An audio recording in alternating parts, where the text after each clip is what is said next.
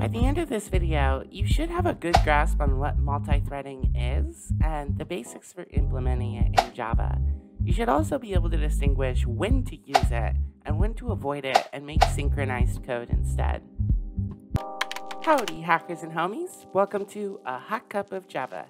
I'm your host, Lexi, a full-stack engineer with specialty in Java. Today, we're going to talk about multithreading, a way to leverage your resources and make fast code by multitasking. Multithreading, put simply, means to create extra processes that will run at the same time as the rest of your code. This sort of design is called parallelism because, as you might guess, you're running processes in parallel. Along with this comes synchronization, which is the term we use to describe code that cannot be run by multiple threads at the same time. You can see examples of this all over the place, especially in a workplace. While you might have salespeople making phone calls, you got other folks updating your inventory, accountants tracking the numbers, secretaries managing calendars, all sorts of other people doing all kinds of jobs at the same time. In this example, every employee would be a separate thread going about their own process. For synchronization, imagine the office only has one printer that everyone has to share. That printer can only be used by one person at a time, so anyone else that needs to use it will have to wait in line. This is just like how a thread might have to wait before it can run any synchronized code.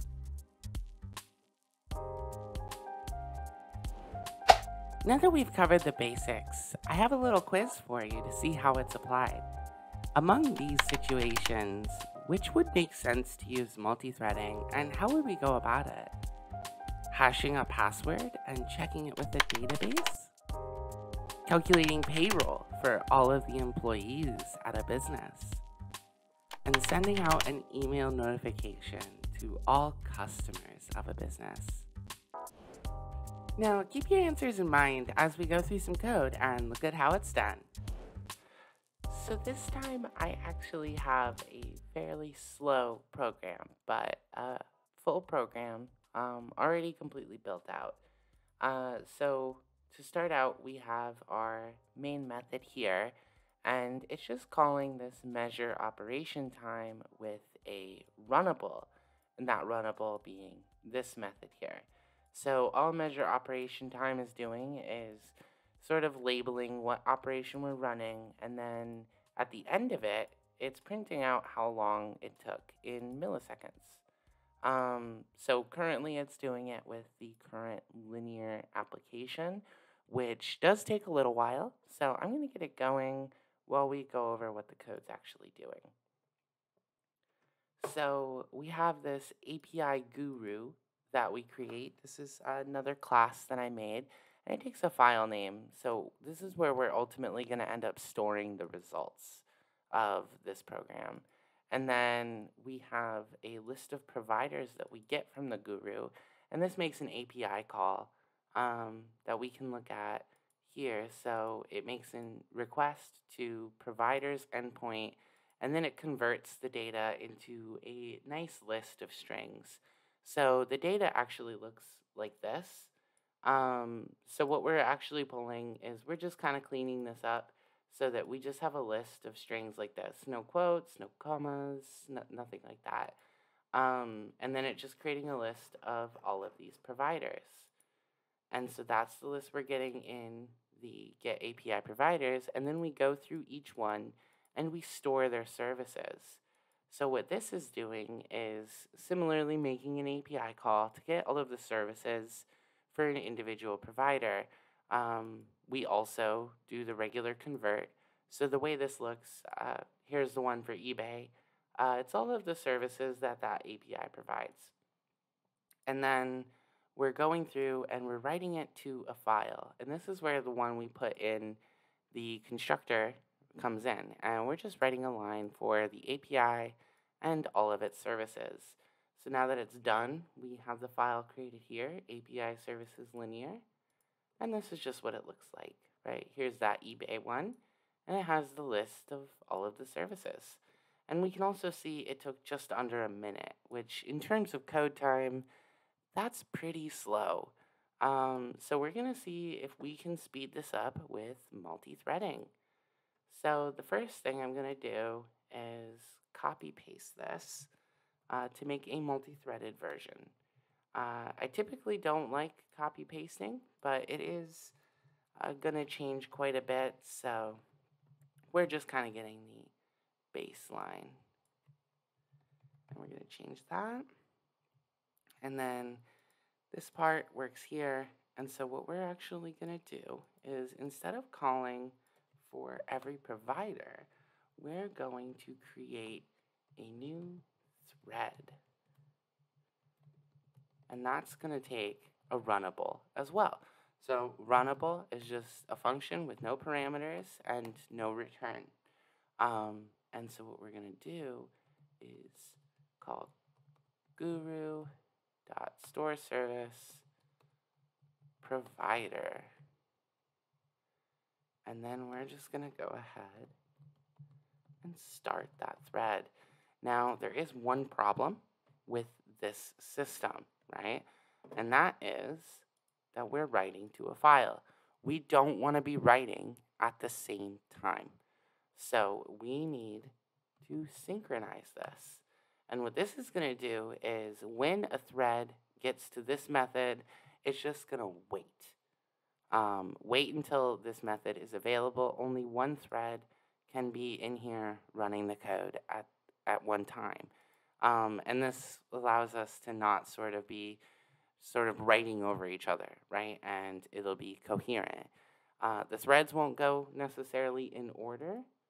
Some might take longer on the API call to get the services. So the end result won't be in this nice alphabetical order like this is. It'll be a little bit scattered. Most likely the empty lists are going to come before a lot of the longer lists. So yeah, let's go ahead and change the operation we're doing. And we're just going to change this to multi-threaded. Now, the goal is we want to get under that 57,675, around about a minute. If we get under 50,000 milliseconds, that's pretty decent, but I think we can probably get under 30. So this is pretty basic. We've got our multi-threading. We've synchronized what we need to. So let's give it a run. And it's running. And oh, this might be sort of the first issue we see, right? The program is still running. We haven't seen it exit, and that's the second issue. So the timer said it was done before it was finished. And we see a lot of this problem. Now, what is this problem? An existing connection was forcibly closed by the remote host.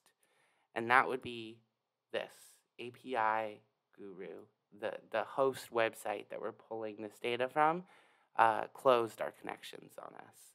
So we need to maybe refactor this a little bit. If we look, we did make some progress. And in that short amount of time that it ran, it's pretty decent progress, right? We got pretty far. So let's refactor things a little bit. The first thing I want to resolve is that we have this issue, right, where it claimed the operation was done, but it wasn't. Now, this is a big gotcha that happens with multi-threading, and one of the problems is this main thread where we're running this application is just starting threads. Once it's done starting threads, this function is done, right?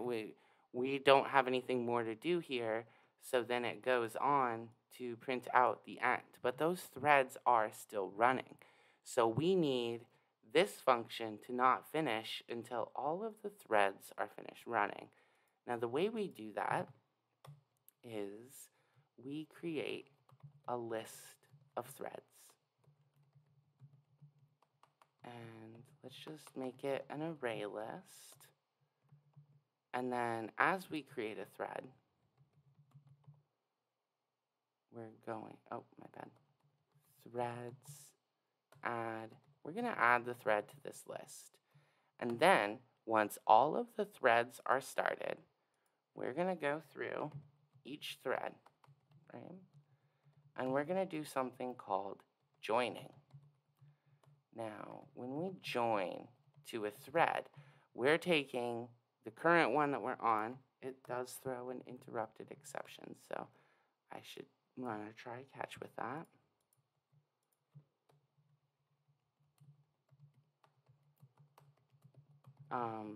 So it takes the current thread that we're on, and it says, wait until this thread is finished. So then, after all of the threads are started, we'll go through all of the threads again, and we won't be able to complete this function call until every thread is complete. And then let me just do a print stack trace. I don't expect to run into an interrupted exception. So this should solve the problem with the timer showing up too early, right? This won't stop, so we won't leave this function and call the application done until all of the threads are done. Now we have the other problem of the API isn't handling that many requests. It's telling us no. It's closing all of the connections once we get too far because we're doing too many at the same time. Now, I wouldn't say the solution would be to synchronize the store services method. That's going a little far because what that's going to do is it's going to cause everything to wait in line right away and almost eliminate multi-threading altogether. Not entirely, because we'll get into the situation that while a thread is writing to the file, the next thread in line, oh no, because this is synchronized. So it won't be able to do that if we synchronize this anyway. So instead what we're actually going to do is we're going to sort of copy the structure happening here, but we're going to do it by groups. So we're going to take all of our providers and we're going to make them into smaller chunks. And then in each thread, we'll iterate through those chunks. And this will make it so that those can sort of, each chunk can move in conjunction, but then they will be moving linearly within. So it'll probably make more sense if I just type it out here. So we're going to make a map of string to list of strings. And this is going to manage our chunks, right? And then we're going to do providers. Let's just go by first care, right? And then we can take providers and we stream. And then let's collect by grouping. And we'll take a P and P dot substring. And we're going to do 0, 1. So it's just going to take the first character of the name of the provider, and then it's going to create a group for that. And then instead of this, we're going to take a list of string and do provider group in providers by first care dot values. So this is going to iterate through all of the values in our map and go through all of the groups. Now in the thread, we do have to change how we implement it. So for P string P provider in provider group, we're going to do guru.storeServices provider. So it's a little bit of linear, it's a little bit of multi-threading.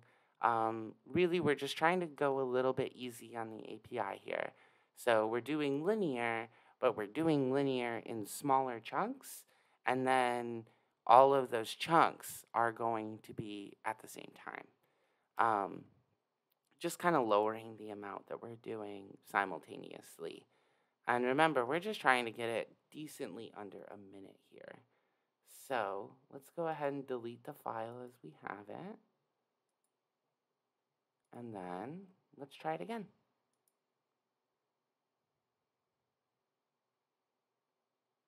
And now you see we've already fixed the timing issue, right? It's not telling us early that it's all done because we have the join.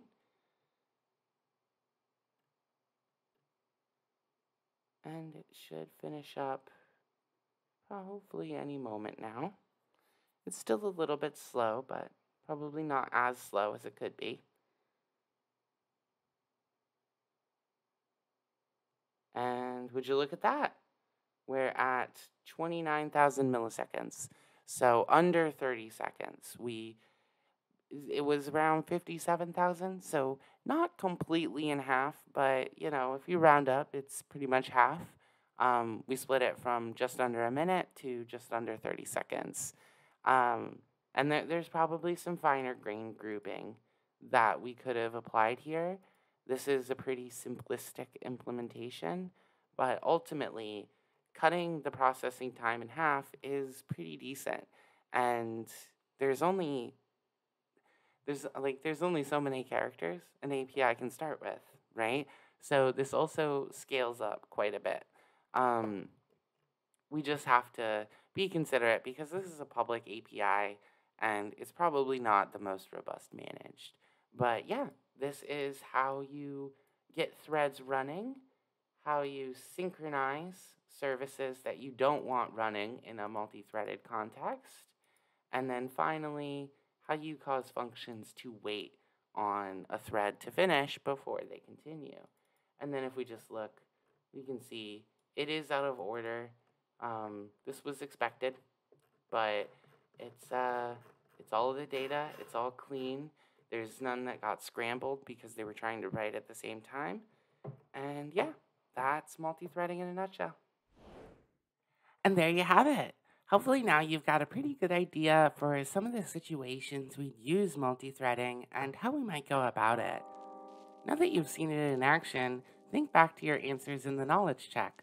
Were they spot on, or would you make some changes now? As always, before you go, check out the description. The link to the code we used today is in there, along with a little bit of a challenge for you. For this challenge, I wrote out a pretty standard piece of linear code. See if you can speed it up by adding multi-threading to it. Until next time, catch you later, coders.